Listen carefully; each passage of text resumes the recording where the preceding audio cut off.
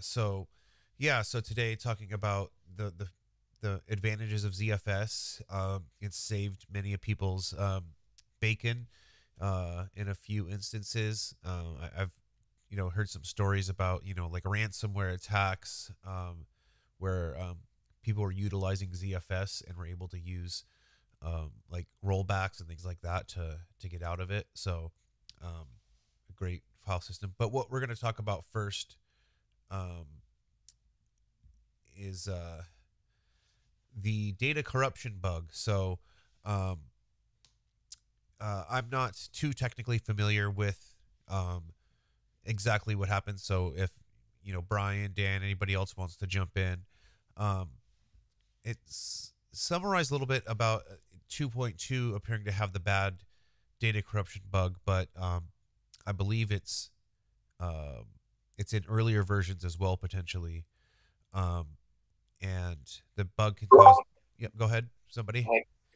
Oh no, it's just me. Oh, okay. It's just me unmuting. Oh, okay. I didn't mean to interrupt. Keep going. No worries. It does that sound, so I just want to double check. So can cause data corruption due to incorrect dirty dnode check. This bug is very hard to hit and really only came to light due to changes in Core Utils 9. It's extremely unlikely that the bug was ever hit on earlier versions when running Core Util ECP because they were using Core Utils 8, which performs file copies differently.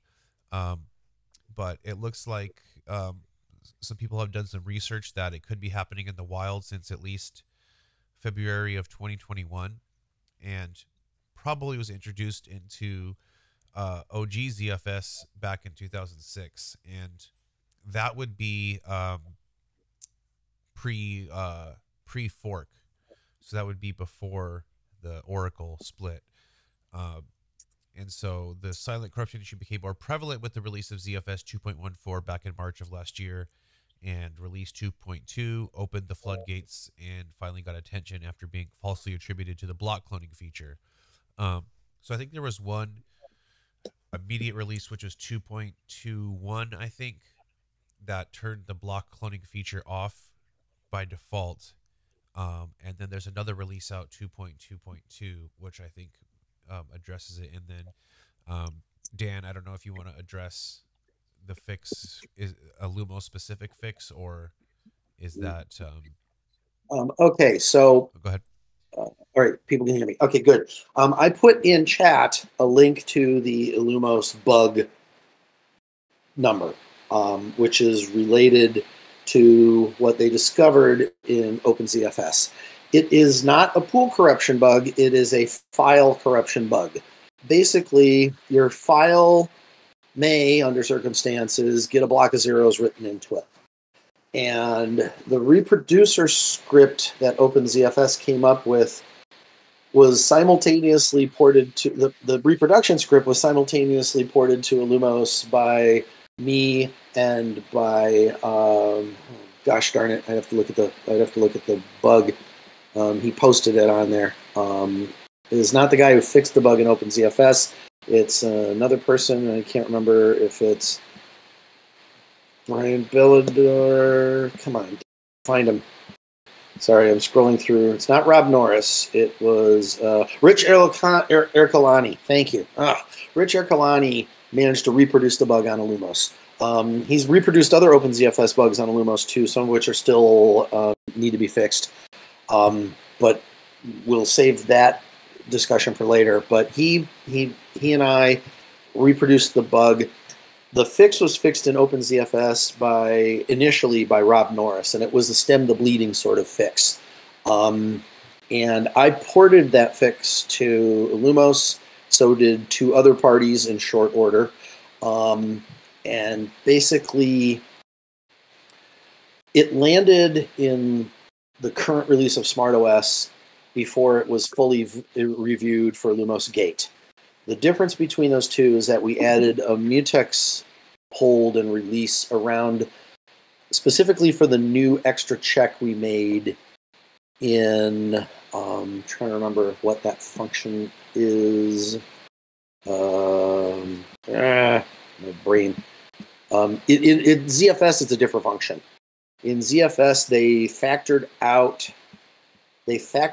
a function that they call dnode is dirty.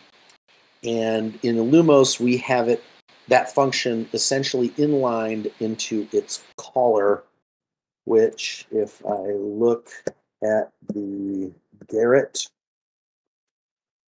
apologies for being slow here. Function with the mutex is DMU object weight synced. That's it. Thank you, Brian. Yeah, DMU object sync weight. And here's the code. Yeah, weight synced. Here's the code review for Illumos. You could follow it if you followed the bug too, but that's the code review. And if you'll notice, it's patch history. I basically started by adding the extra check, which was the dnode dirty records array. It's only 4. TXT size is 4. They just use that to hash and reduce contention. That ZFS uses that to hash things out and reduce contention based on the transaction proof number. That field, if you look at the header file, DN dirty records, that field is supposed to be protected by DN mutex. And it turns out OpenZFS's DMU object weight synced, which is the caller to dnode is dirty, holds the mutex before calling it. So we added their behavior right around the actual checking of the 2 lists for DN dirty records and DN dirty link. DN dirty link, by the way, is ostensibly protected by a different lock in the object structure, but we found no evidence of OpenZFS holding that lock. So we are not doing it either. Before I added the mutex calls, I did run the reproducer and found that just checking the DN dirty records could not make the bug reproduce anymore. It could not generate all zeros where it shouldn't. Basically, it stopped the race with lseek, seek data, and lseek, seek whole. Both of those will cause the race to happen. If you look at ZFS's implementation of seek data and seek whole, you will find that it is inserting data into DN dirty records under protection of the mutex. So, yeah, that bug had been around. This lack of checking here has been around since that code was introduced in 2006. Recent OpenZFSs and the fact that the GNU tools use lseek, seek data, and seek whole a lot more than the stock Illumos tools do, the DD program comes to mind. I'm going to make sure. Yeah, that one. I put it in chat. That program, the GNU version of that, uses a lot of lseek for holes and data. The Illumos one does not. It uses naive brute force and ignorance. So the OpenZFS people discovered this more recently thanks to a combination of some other fixes they'd made related to holes and seek data, as well as the GNU tools on Linux, which would exploit these for their own purposes, and they discovered the hole. But the hole itself, this hole has been around for a long time. The OpenZFS people opened it up wide enough to discover it. It took us longer time-wise with the reproduction program to find the problem, but once we did, we did. So, and we fixed this as quickly as we could. Landed in Gate a couple of days after it landed in SmartOS because we wanted to get something out there, and our testing, we did most of the testing for 16087, turned out that even without the mutex, it completely sewed up the hole and no more zeros were being written out inappropriately. The next SmartOS release, which is coming Wednesday and Thursday, will have the full 16087 in it.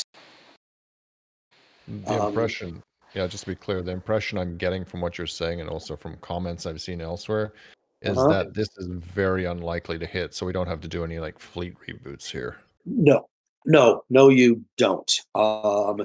If you, unless one of your compute nodes has workloads that have been triggering this, and people are looking at you going, "What the hell, operator?"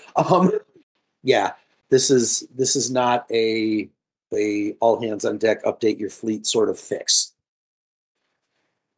If it was a pool corruptor, it would be, but it's not a pool corruptor. It's at worst a file corruptor. And like you said, it's very hard to trigger on, especially on the Illumos side. Yeah, if any of your users are using GNU tools for things like DD and there's another one I can't remember. I think GNU Tar. Yeah, yeah, those. Yeah, GNU tools might tickle this more, but it's hard. And yeah, sorry. Big answer for a simple question. You're not going to need to update your fleet immediately in a hands-on deck situation, Marcel. Take your time. Thank you. Yep, you're welcome. The next Triton release, by the way, folks, is the second week in January, the 12th or something. I don't remember the calendar date off the top of my head. It'll be not long after I'm back from winter break. That people who run clouds tend to update platforms along with the Triton updates. So that Triton update will definitely have 16087 in it. Thank you. The release. You're welcome. Yeah. So, excuse me. Yeah. So, obviously, it's, it was a big story that came out and I wanted to talk about ZFS, and Brian's like, they're going to want to talk about that bug, right? And I was like, oh yeah, that's funny that I wanted to talk about this and this had happened. But, yeah, so I thought we'd talk a little bit about the history and the features. So, similar to how we talked about the history of how Illumos became Illumos, ZFS was part of that, the closed source things that Oracle did. So Jeff Bodwick and Matt Ahrens were two major people. Jeff Bodwick was like the lead on that of starting the right of ZFS. So a file system with volume management capabilities began as part of Sun Microsystems Solaris in 2001. And then in 2005, it was published under the open source licensing along with Open Solaris. So a part of Solaris, but a file system that, eventually, as we know, was ported to other operating systems. During 2005 to 2010, the open source version was ported to Linux, Mac, OS 10, and FreeBSD. And then, as I said, placed under a closed source license when Oracle acquired Sun the 2009-2010 era. And 2010, the Illumos project forked a recent version of Open Solaris, including ZFS, to continue its development as an open source project. In 2013, Matt Ahrens founded OpenZFS to coordinate the development of open source ZFS. And so OpenZFS maintains and manages the core ZFS code, while organizations using ZFS maintain the specific code and validation processes required for ZFS to integrate within their systems. So just as Dan had mentioned, there's an Illumos specific fix. With OpenZFS, it's on various operating systems, and so there's things and quirks between the operating systems that specific maintainers work on. But OpenZFS is very widely used. I think a FreeBSD might be like the largest installation, I think, just as far as like the common operating system. People do use it on Linux. There's obviously some things with the licensing that concern people. So, packaging ZFS with like Ubuntu and stuff like that. There's legal stuff that people are, talk about, like, can we do it? Can't we do it? But people do use it on Linux. So, but it's great on Illumos, especially, and of course on FreeBSD. Alan Jude is a big proponent of ZFS and talks about and the benefits all the time. So, yeah, it's a great system. So just a little bit Yeah, about. for quite a Sorry, go ahead. while, Joyent was the largest installation of production ZFS in the world. Um, Running the public cloud at Joyent was the most um, the most servers of any deployment that we knew of. Okay, yeah. So yeah, a large. We had a multi zone or multi location cloud. So we had a few different availability zones with a lot of compute nodes, and ZFS was backing a lot of that, and or backing all of that, I should say. And of course, Mhm. is used for Manta. So um, yeah, so we've eat, slept, breathed ZFS for many years, of course. So it's the best thing around. I'm surprised there hasn't been. I mean, there's been attempts, like I said, to make things like ButterFS, but it's not. It they're not as good. They still have their issues, and with ButterFS specifically, you've heard of data loss and things like that, where it just doesn't. It's not up to snuff. So ZFS has just been an amazing product. Um, so a little bit about the data management. So the management of stored data generally involves two aspects: the physical volume management of the one or more block storage devices, hard drives, SD cards, etc., including their organization into logical block devices, as seen with the operating system. And then there's the management of data and files that are stored on the logical block devices, a file system, or other data storage. ZFS being unusual because, unlike most other storage systems, it unifies both of these roles and acts as both the volume manager and the file system. It has complete knowledge of both the physical disks and volumes, including their status, condition, logical arrangement into volumes, as well as all the files stored on them. And now ZFS is designed to ensure, subject to suitable hardware, that data stored on disks cannot be lost due to physical errors, misprocessing by the hardware operating system, or bit rot events, and data corruption that may happen over time. Just 1 second, sorry.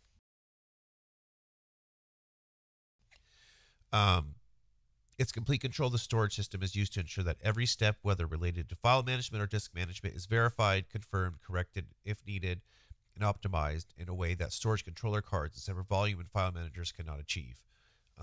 So this is why, and this mentions this a little bit later too, is why when you get a piece of hardware from like Dell, right? They give you that perk card that doesn't support like HBA mode.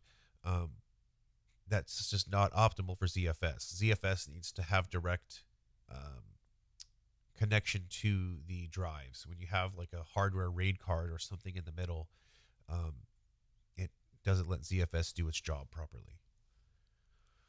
Um, ZFS also includes a mechanism for data set and pool level snapshots and replication, including snapshot cloning. One of the most powerful features that even other file systems with snapshot functionality lack.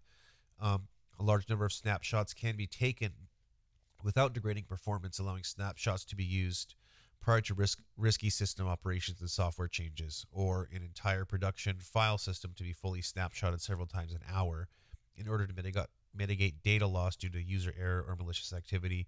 So kind of what I mentioned at the beginning, that ZFS is great because of things like ransomware and things like that. If you had, I saw one person on Twitter, they were like, yeah, if we had a ransomware attack, they were even using Windows, but they were using VMs that were backed by ZFS, they could just roll back and go back and still have their data. So there's places where snapshots and rollback is really, really great functionality in the enterprise, especially malicious activity. User error is one thing, but we know that people are actively trying to attack systems all the time. Snapshots can be rolled back live, or previous file system states can be viewed, even on very large file systems, leading to savings in comparison to formal backup and restore processes. Snapshots can also be cloned to form new independent file systems. ZFS has the ability to take a pool level snapshot, known as a checkpoint, which allows rollback of operations that may affect the entire pool structure or that add or remove entire data sets. A lot of information here, but data integrity is the big thing that ZFS has, right? So it distinguishes it from other file systems that it's designed with a focus on data integrity. It's protected against silent data corruption caused by data degradation, power surges, bugs in disk firmware. So that is a big thing. We can't trust firmware, right? So we've, I think, Brian, if you know, we had a specific manufacturer that had like a really bad firmware bug in the drives. Oh, we had tons of them. We had, yeah, like Toshiba drives were like forbidden at Joyent, and that actually like floated up into Samsung. So like Samsung globally refused to buy Toshiba hard drives. We also had some old Dell systems that they couldn't do just disk paths through. And so like normally what you want to do if you have a hardware RAID controller is configure it so that each disk is a single, or like each disk is passed through to the OS. Like you don't want the hardware RAID controller in the way. But this RAID controller that we had on these Dell systems couldn't do that. And so somebody had decided like, okay, well, let's just make a RAID 10. And we'll pass the whole thing into ZFS and tell ZFS that it's just the one big disk. Unfortunately, that RAID hardware, when you asked it to make a RAID 10, it would make a 0+1 instead, going from the best RAID configuration to the worst RAID configuration. And that was a head node. When one of the disks died there, we were one disk away from completely losing that head node. So that turned into an emergency real quick one day. Yeah, and there's Brian Cantrell had a talk, he talks about firmware a lot, obviously with Oxide working on designing their own firmware for things, but the drive manufacturer thing was crazy, and especially, and then Dell obviously shipping SKUs that when you'd ask for specific hardware, they wouldn't give it to you, and giving us, RAID cards that didn't support HBA mode, which was frustrating. So, and then I think there's another, just another firmware issue. I can't remember which manufacturer it was, but it was a set of like SSDs that would like, they would go to their write limit or something, or they would just stop working once they passed like a certain date. I think it was something with HP, and I can't remember who the drive manufacturer was, but I just remember something like that too. So, firmware is a big thorn in people's sides a lot of times, because it's stuff that you can't always access, right? It's a piece of software, or firmware that's like you don't get to mess with it or change it or see the source for it. So you have to like just trust in it. So it can be frustrating, but that's why ZFS is another advantage to using it when you have a lot of disks, or especially disks if they come from one manufacturer, and they can get affected by that stuff. So I said, for firmware, phantom writes, misdirected reads and writes, the disk accesses the wrong block, DMA parity errors, in server memory or from the driver, driver errors, and accidental overwrites, such as swapping to a live file system, etc. Now, data integrity is achieved in CFS by using a Fletcher-based checksum or a SHA-256 hash throughout the entire file system tree. Each block of data is checksummed, and the checksum value is then saved to the pointer of that block, rather than at the actual block itself. And then the block pointer is checksummed, with the value being saved at its pointer. So this checksumming continues all the way up the file system's data hierarchy to the root node, which is also checksummed, thus creating a Merkle tree.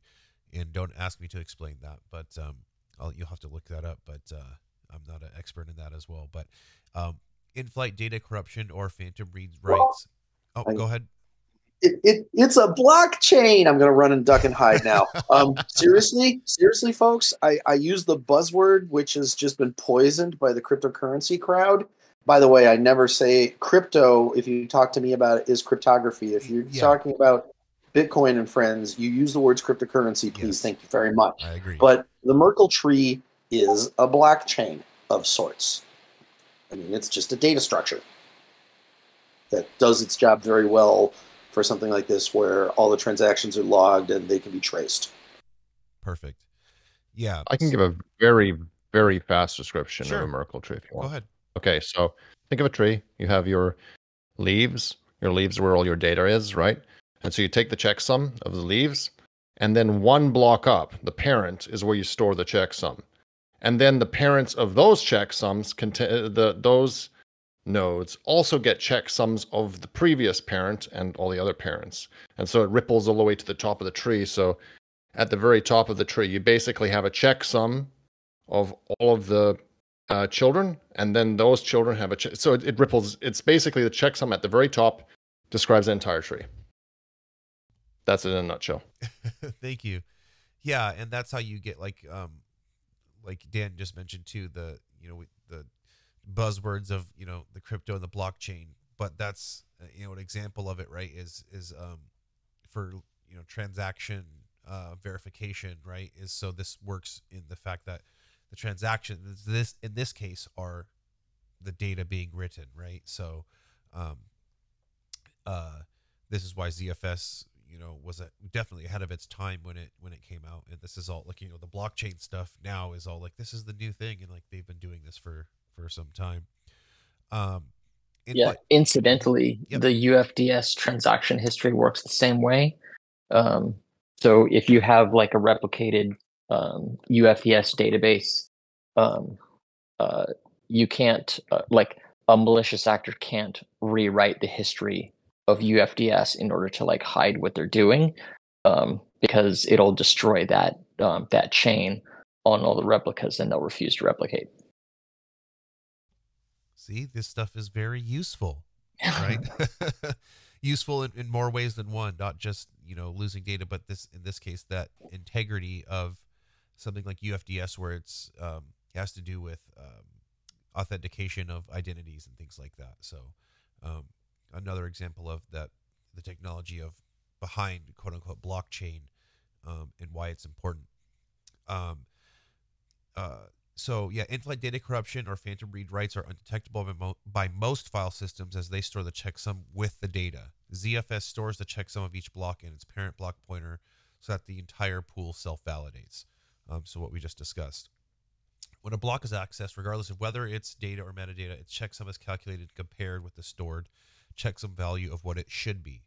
If the checksum match, the data is passed up the programming stack to the process that asks for it. If the values do not match, then ZFS can heal the data if the storage pool provides data redundancy, assuming that the copy of the data is undamaged and with matching checksums.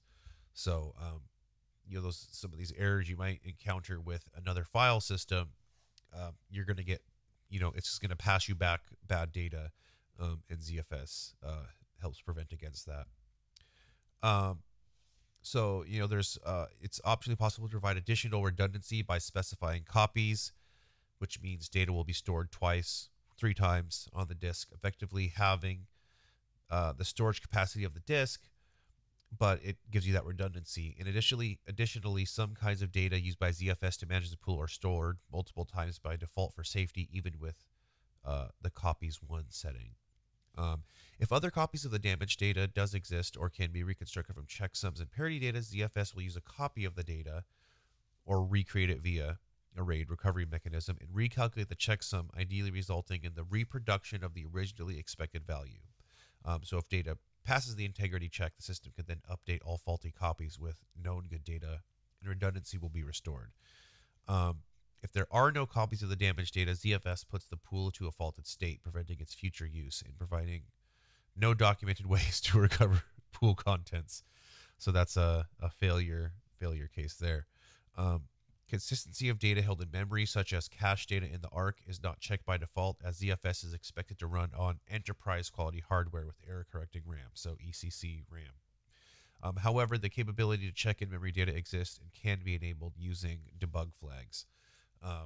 So yeah, ZFS, we call it an enterprise file system, right? So You do want to run it with a lot of RAM for when you get those features like art caching, and then and the ZIL and all those things like that. And so you want to have good, strong enterprise quality disks, and of course enterprise quality RAM with ECC error correcting, so you're not getting the magic bit flip. So RAID Z. So as we talked a little bit, earlier, RAID traditionally, or what people know RAID, right, is that you have a hardware RAID card that will do different modes of bring your disks together. ZFS is able to do this with what's a soft RAID, right? So it's built into the file system. And while ZFS can work with hardware RAID devices, as we talked about earlier, it will usually work more efficiently and with greater data protection if it has raw access to all storage devices. So we mentioned this previously in talking about installing SmartOS and other things where the ideal situation is you have, even if you do have a RAID card, it has HBA mode so that raw disk is given to ZFS, because ZFS relies on the disk for an honest view to determine the moment data is confirmed as safely written. And there's algorithms designed to optimize its use of caching, cache flushing, and disk handling. And when you offload that to a RAID card, you're really not getting all the benefits of ZFS anyways. And unlike most other systems where RAID cards or similar hardware can offload resources, it is strongly recommended that these methods not be used as they reduce the system's performance and reliability. So it's not ideal to do the offloading and things that some of the RAID cards can do. Instead of hardware RAID, ZFS employs soft RAID, offering RAID Z, parity based like RAID 5, and similar in disk mirroring, similar to RAID 1. And there's different schemes that are available, and they're highly flexible. So I'm not 100%. I don't have all the list of modes of RAID Z, but Brian, maybe if you know, what is the usual, like the ideal situation for RAID Z? I feel like I say this a lot, but it depends on the situation. So, if you're not sure, RAID 10 is a great way to go. Also, if you're not sure, RAID Z is a great way to go. Either of those, you pretty much can't go wrong. There are some reasons why someone might want to choose one over the other. But it really comes down to like how you want to balance out your capacity versus redundancy level. So RAID 10 is going to be like direct mirroring. And so you're going to get like 1 over X, where X is the number of mirrors you have. So if you have mirroring 2 devices, then it's going to be half. Like those 2 devices provide 1 terabyte of storage each, 2 terabytes total, but you're effectively only going to get 1 because they're mirrored. If you have 3, 6, whatever, 100 mirrors, then you're getting 1/100th of your raw capacity, right? RAID Z is similar, but it's like X minus 1 over X is your total capacity. So if you have 3 total disks, then you have 2 disks worth of capacity. If you have 10 disks, then you have 9 disks worth of capacity. And then RAID Z2, RAID Z3 will reduce that by 1 each. So RAID Z2 is like X minus 2 over X. RAID Z3 is X minus 3 over X. And you can always stripe those VDEVs. So you've got 4 disks total. You want to do 2 mirrors of 2. The equivalent of like RAID 10, or like if you're going with RAID Z, which is kind of analogous to RAID 5, doing multiple VDEVs of like say if you have 9 disks, 3 VDEVs of RAID Z each with 3 disks. So I always like to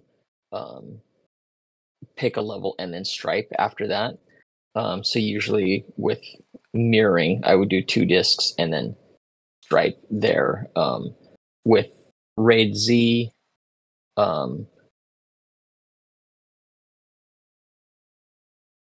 really it's a matter of like how much, like how many disks you have, Right. and then do the math on that on like whatever's gonna make that like kind of a square shaped pool, if that makes sense. Like you don't want your VDEVs too wide, and you don't want them too skinny. Right. So kind of kind of squarish. Like I said, if you have uh 9 discs, 3 wide, 3 tall, right? Or better example, like if you have 12, going like 3 wide, 4 tall is better than going 2 wide, 6 tall. Yeah, like you said, you want like a square and not, So like you said, not too skinny. So if you're doing yeah, it by that, right, that kind of gives you yeah. But if you're talking about like what's going to give the best performance, there's a lot of factors that go into it, and raids your redundancy profile for your pool layout is only one of them.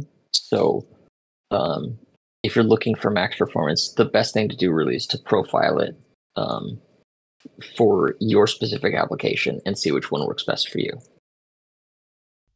yeah, if you're So yeah, your application, like if it's write heavy, read heavy, um, things like that, or yeah, yeah, or in the case of you have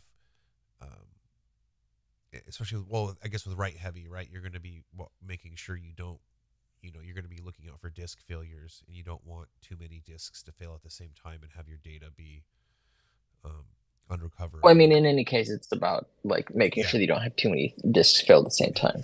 Yeah. And then like That's always true. it depends on if you're doing like all SSDs or you're doing like mostly hard disks and some SSDs. Um, so it really is like whatever pool layer you're going to do is um, best left to the judgment of um, the operator and what hardware they've purchased. Yeah. and So and sorry, it's kind of a non-answer, but no, that helps. What I was going to say too is that ZFS um, is great for if you do have, like, you can do that mix of um, spinning disks, because those are still cheaper, right, than SSDs. So you can set it up where you can have that mix and still get performance um, based on your profile, like you said. Um, so yeah, like you said, it depends on the situation, but there's ways to calculate that. yeah. So I mean, it's hard to go wrong with um, RAID Z or like a RAID 10 style. So if you have no idea what to do, that's probably an okay one, and you'll be fine. yeah. Um, and just to mention on the tail end there, RAID Z and mirroring do not require any special hardware. They do not need NVRAM for reliability, and they do not need write buffering for good performance or data protection. With RAID Z, ZFS provides fast, reliable storage using cheap commodity disks. And the other thing I'll mention about like RAID cards, right? They have a lot of times they have like the battery on there to store configuration data or something, and you've seen failures where those cards, the batteries fail or something, and you end up losing your data because it holds some of that configuration data, and it doesn't know the configuration after that. So another reason why ZFS is a big advantage versus using hardware RAID. So there's a little bit of summary of features. So and there's a lot of this, but we don't have to go deep into everything. But designed for long-term storage of data in indefinitely scaled data store sizes with zero data loss and high configurability. We talked about the hierarchical checksumming of all the data and metadata. So, data is verified on use. Can store a user-specified number of copies of data or metadata. Automatic rollback of recent changes. We talked about that in the event of an error or inconsistency. And automated and usually silent self-healing of data inconsistencies and write failure when detected for all errors where the data is capable of reconstruction. So data can be reconstructed using all the following: error detection and correction checksums stored in the parent parent block, multiple copies of data held on the disk, write intentions logged on the slog, ZFS intent log, for writes that should have occurred but did not occur after a power failure, and parity data from RAID Z disks and volumes, copies of data from mirrored disks and volumes. So, that's why I asked about what the ideal setup may be for a situation, right? Is that you want to have the ability to write from parity, or make sure that you lose a disk and you're not losing all of your data from a particular failure or like a power failure, right? So the fact that it can store intentions logged on the slog, that means that you can have power failures and still have that data transaction written. So that's really important in a lot of applications. Capacity. So ZFS is a 128-bit file system. So it has some really high theoretical limits. And it says there, it can address 1.84 times 1019 times more data than 64-bit systems such as ButterFS. And the maximum limits are designed to be so large that they should never be encountered in practice. For instance, fully populating a single Z pool with 2,120 bits of data would require 1,024 terabyte hard disk drives. And then you'll see these theoretical limits down there. And this was all done, like I said, 2001 when they were doing this. Obviously, there's been improvements along the way. But you think of things I think that's supposed to be like 3 times 10 to the 24th power, okay. and 1.84 times 10 to the 19th power. Okay, yeah, that makes more I sense. think you lost the exponents there. That makes a lot more sense. Yeah, and a Z pool with 2 to the 128th power bits of data. That would make more sense. 2,120 bits is not a very big number, right? So, right. But, so I'll have to fix that. But just thinking about this was interesting because there's some videos with Dave Plummer, who was a MS-DOS and Windows NT guy, and NTFS was the new file system when NT came out. They have some crazy low limits and things like that they had to address because of backwards compatibility when they were doing things. So ZFS was really written with the future in mind, and so there's still challenges with NTFS is still around. EXT and other file systems are still around, but they have these limits that ZFS was written to exceed them, and they're still having those challenges because of the fact that they have to stay backwards compatible. So ZFS was really, really thought of. The future was really important in that, and that's why it's still a great file system after all these years, and why other file systems really haven't touched it. And the fact that things like ButterFS were projects where they weren't written with the discipline that ZFS had. So that's just an interesting tidbit there.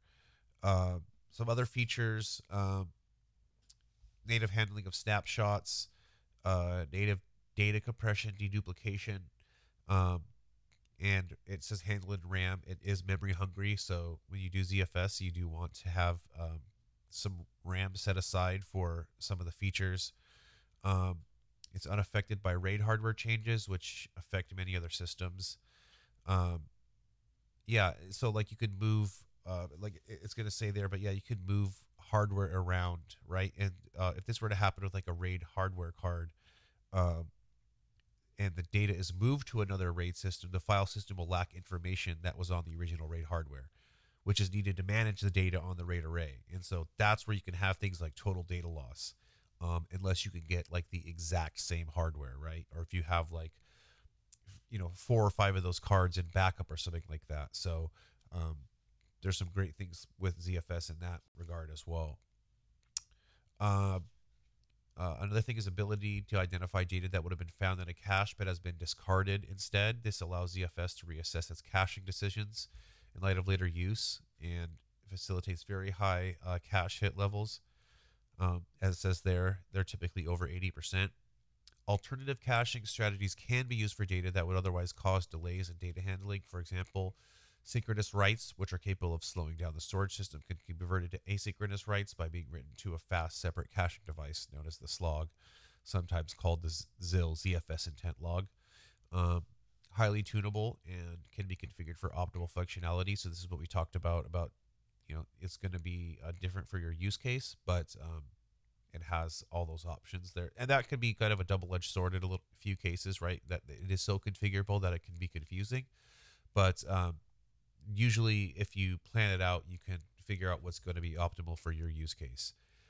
It can be used for high availability clusters and computing, although not fully designed for this use case. But I'm sure as we see things like Oxide building these rack level systems, I'm sure they're taking advantage of ZFS. We'll see this in high availability clusters and supercomputing and things like that. So I didn't get deep into these, but encryption is big. Oh, sorry. ZFS is already being used a lot in high performance computing. One of the big drivers of ZFS on Linux was a group out of, I think, Lawrence Livermore.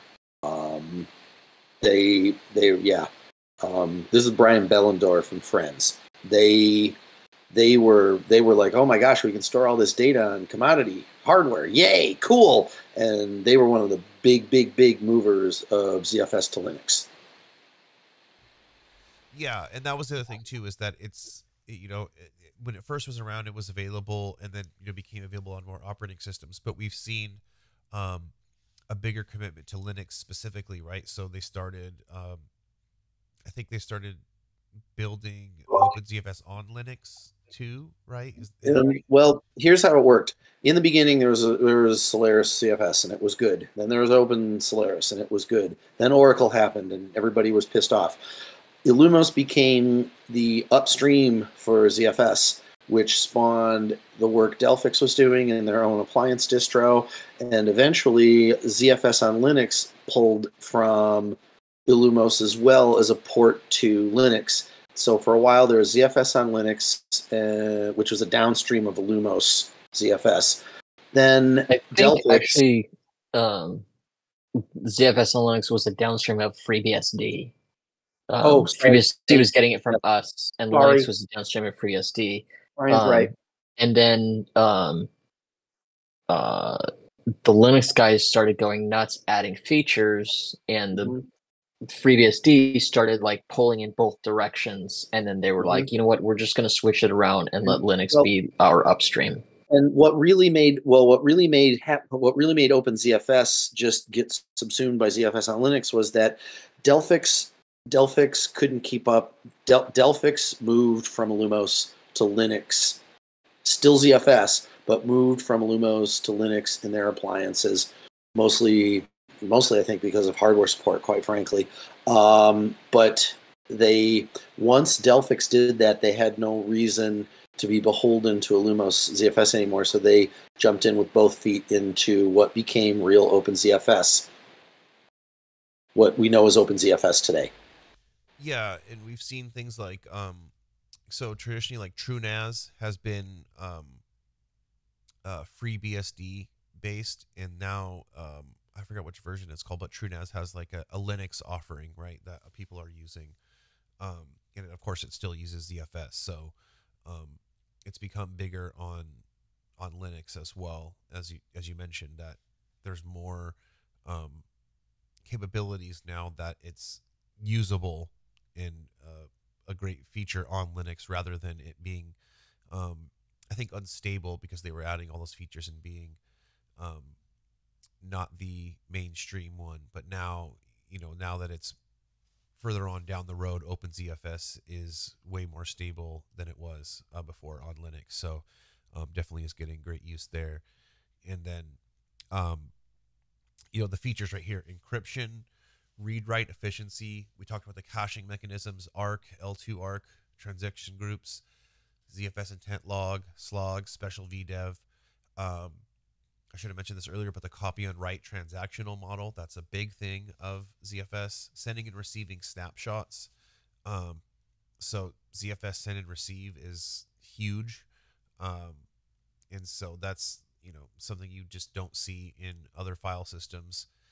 Dynamic striping, variable block sizes, lightweight file stream creation, file system creation, adaptive endianness, and deduplication. So the list of features is just massive, and it just shows you why ZFS is still the best file system around, and why it's used in enterprise. So there's no equivalent, and like I said, others have tried to make it, but I'm trying to think specifically what happened with one thing that happened with ButterFS, but I know there was some like big data loss, and so it's just not going to be chosen for enterprise. And then the snapshot sending and receiving is just great, because you can do that. Move your data around where you need to. If you have something like an attack or something like that, and you need to move it to another compute node or something like that. In the case of Triton, right, you're able to do that and have a new machine come up and things like that. So the feature list is just endless. And that's pretty much all I had to present on ZFS. But if there's questions or things that you guys wanted to talk about, let me open the chat really quick just to see if there's anything there. I'm missing a lot of chat there. Jasper said, I always thought ZFS channel programs would have been more popular. ButterFS couldn't even tell you how much free space you actually had for a long time. Yeah, you're basically using a beta of a file system, right? So you're not going to trust your enterprise level storage to a program in beta, right? Because data loss is not something you want, and you couldn't trust something like ButterFS. Does anybody know who owns, I just, off the top of my head, do you know who owns the ButterFS project? The Linux kernel does. Linux kernel does? Okay. Yeah. So, yeah, and there's also things with, as I was looking at the, I thought it was an Oracle thing too, but I may be incorrect on that.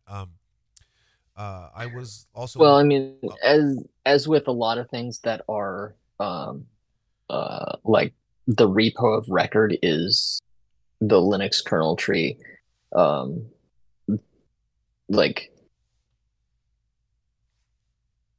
the single most ownership person would be Linus Torvalds himself. right. But like he doesn't write the vast majority of code that goes into the Linux kernel these days. There's significant contributions from like Oracle or IBM, Red Hat. Yeah. He may not have ever even written a single line of code that's in ButterFS. Yeah. But the like cabal of Linux kernel contributing companies have like collectively authored it and included it in the kernel tree. And I think even the way it works out is like individual contributions are like technically owned by the individual contributors. So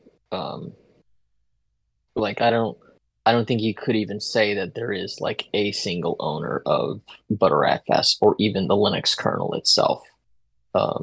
Even though like Linus is like kind of the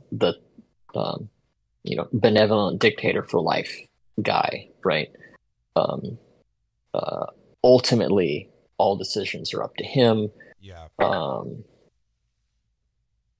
He could like take his ball and go home and like stop being involved suddenly and like delete the repos. Everybody else has their own copies, so it'd be like a power struggle amongst everybody as to like what's the authoritative or canonical version of Linux after that. But yeah, there's no one like owner. So like each line is like probably like owned by whoever the git blame says owns that line, or whoever committed that line. Like that's gonna be like the owner of that line of code. Yeah, with ButterFS specifically, we mentioned Oracle, was that Oracle actually did provide commercial support for it. So in Oracle Linux from version 7, they provided commercial support. SUSE Linux did too, and Synology Disk Station Manager. I think those three that I just mentioned provide support. ButterFS was included as a technology preview in Red Hat 6 and 7, but it was removed from Red Hat Enterprise Linux in 2018. So they no longer support ButterFS. Because it was interesting, because I was looking at Oracle Linux recently, because they have, obviously Oracle has the bits for the original Solaris ZFS and dtrace, right? So they actually have implemented dtrace in Oracle Linux, which Oracle Linux is just Red Hat Linux, but with Oracle support. They actually do have their own kernel, the Unbreakable kernel. I forgot what Unbreakable Which kernel. is just branding. Yeah, it's just branding. I mean, they do have some changes to it that are different than what's in Red Hat. But the distro mostly is just a clone of Red Hat Linux. Yes. But yeah, they've got some changes in the kernel. But like Unbreakable is just branding. It's no more resilient to anything than any of the rest of the Linux community is. Yeah, it's a way, it's like a way for Oracle to put their foot in, right, and to get you, if you're getting support from them, to have more control over the support contract, because they do mention that it's basically, even with the Oracle kernel, all your applications should run exactly like they would on a comparable version of Red Hat, right? So it's for people who happen to have a support contract with Oracle. They're like, hey, we use Linux. Should we go to IBM and Red Hat? And they're like, no, just come to us. We'll support Oracle Linux. And Oracle. Yeah, I mean, go ahead. What it's really for is if you're running Oracle database. Yes.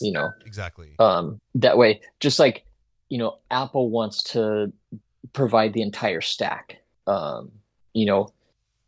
Hardware all the way through end user interface and applications, right? If you're running Oracle Linux, or I mean, if you're running Oracle database, it's a lot easier for Oracle to say like, okay, well, here's how the operating system underneath it works, and you should trust us because you got both from us, rather than playing like the vendor blame game where you have a problem with Oracle and Oracle says like, oh, well, that's Red Hat's problem. And then you go to Red Hat and they're like, well, that's actually Oracle's problem. Or, that's Dell's problem or whatever. Oracle will sell you hardware, operating system, and, database application. And like, if you're spending the money on running Oracle database, I mean, we provide software that competes with Oracle operating systems. But if you're running Oracle database and you're spending the money on that, you probably want to be running it on Oracle Linux on Oracle purchased hardware. Yeah, So you'll have an easier time at the end of the day doing that. yeah. It's like I don't know if they still have, but Oracle was selling their ZFS appliances as well, um, to enterprises, right? Yeah, I don't know if they still have that. Yeah, I'm not sure. I know they had it because like people who were using like Oracle products like their ERP and stuff like that, they would suggest, oh, get an Oracle ZFS box. I think even one of the customers that we work with had some of those. Um, so they kind of sell it as like a bundle if you're getting certain software, and using like their LDAP and stuff like that to use their ZFS storage appliance. But not sure where the support is on that, and I'm not sure. Um, like obviously we saw like a big reduction in force, as Oracle calls it, riffing, of the Solaris team a couple years back.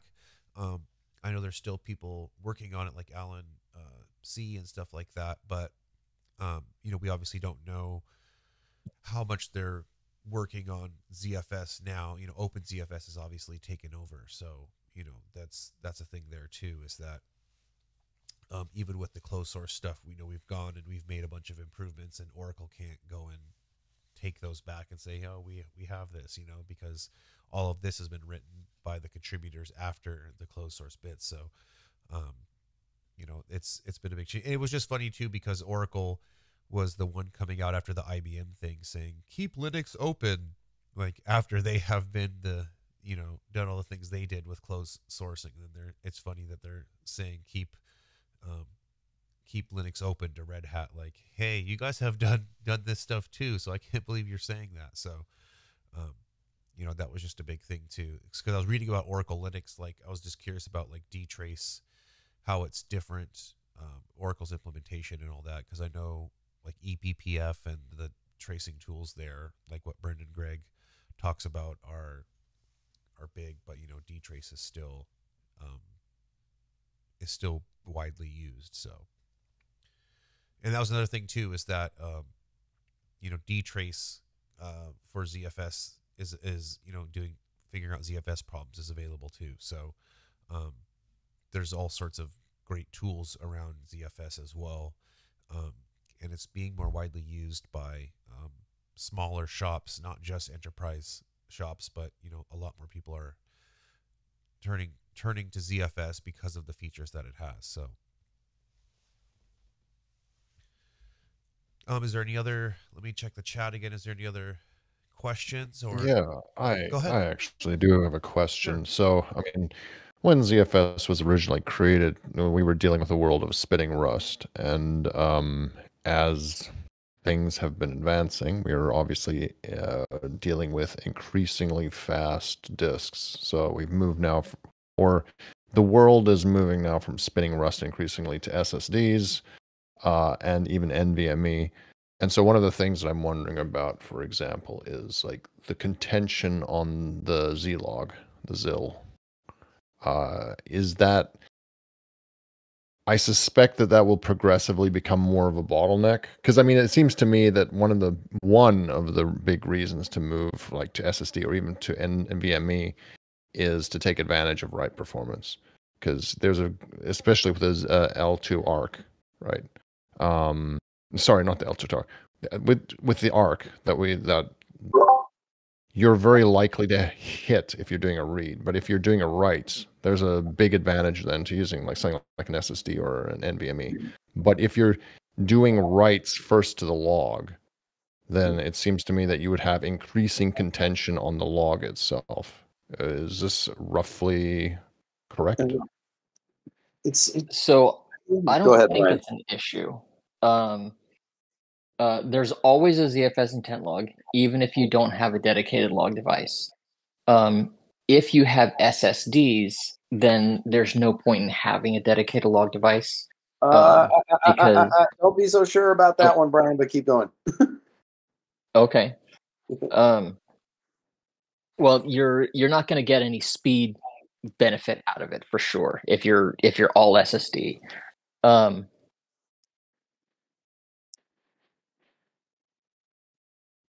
forgot what I was going to say. I'm sorry.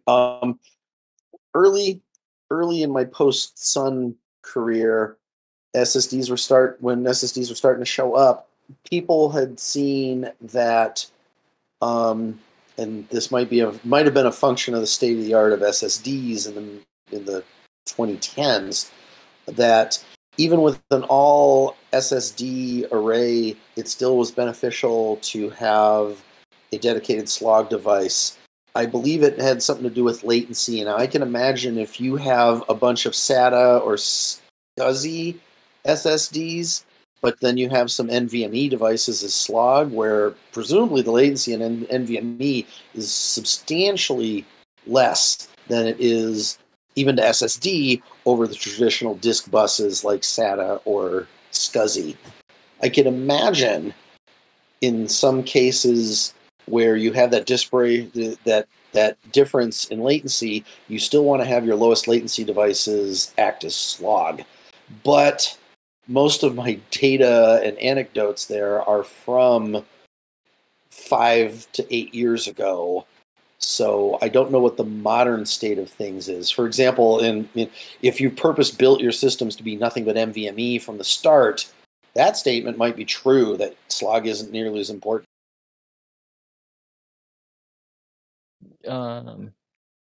I personally don't have specific experience with it. We did have some at Joyent, but like I was never the person that was like hands-on keyboard dealing with those things. But Oxide is heavily contributing all of their NVMe stuff into Illumos Gate, and we inherit all of that stuff automatically. So as good as it is on Oxide, we should have parity with performance and features. I will say, in addition, Jasper just pointed out on the chat that he's been running SmartOS Triton on NVMe without any issues. So is one of our larger customers. One of our larger customers has more than a few compute nodes in their very large deployment that are all NVMe all the time. And Nick, I know we're an all SSD shop. Do we have any all NVMe deployments?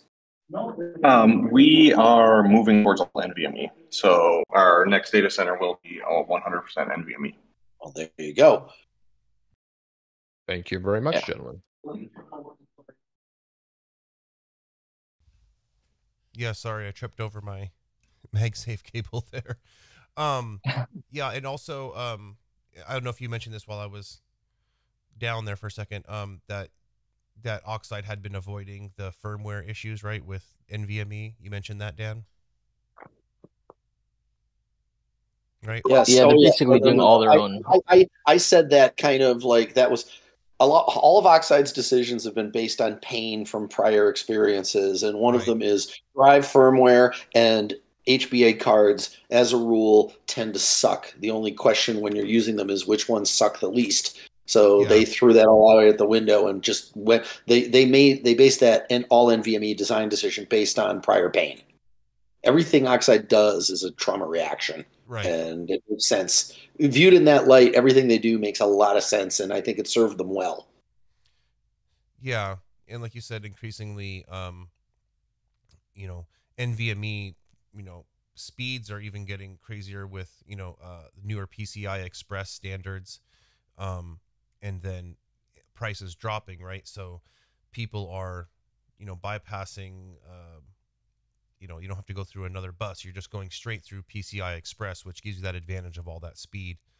And so we're going to increasingly see more NVMe support and more NVMe based systems based on the fact that, prices drop, and they're doing less manufacturing of spinning disks, although they're still doing it. They're still making spinning disks, but it, as an option now is to get super fast NVMe drives. I mean, some of them I think you know, you can't even get the full speed until you get the new PCI Express board. I think I was looking at one NVMe that was like just amazingly fast. So, you know, there's that feature there. So a lot of cool technology coming out. I don't even think I think I saw that there wasn't even like a PCI Express 5.0 certification.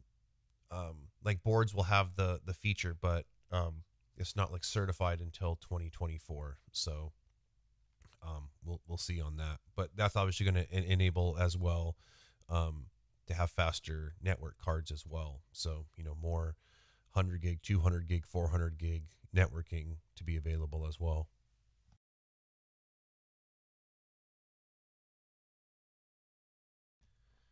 Is there any other questions or anything people wanted to discuss?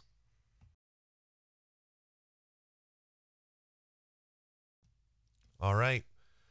Well, thank you everybody for joining. We'll continue the discussion on Discord and various channels, but thank you everybody for attending. Great